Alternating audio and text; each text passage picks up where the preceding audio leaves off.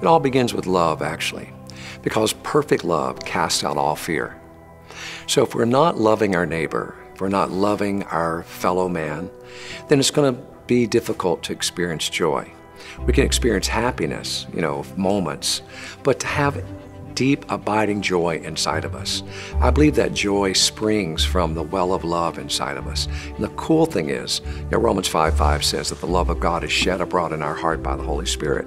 So there's an unfathomable ocean of love inside of us that if we would tap into, the product of that is absolute joy.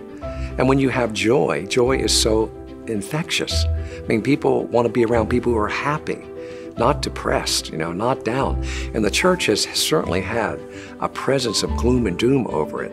If we're right with God, and when I say right with God, if we're in alignment with His will, in public office, wherever we are, that there's going to be an amazing sense of joy. And people are going to be drawn to us. They're going to be drawn to us because they sense that. Because they themselves are dealing with depression and fear and darkness. And we come along with this, bubbly light, if you will.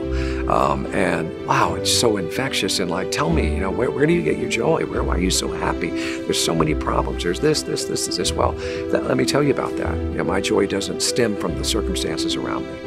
It stems from the Christ within me. And, what an effective tool to witness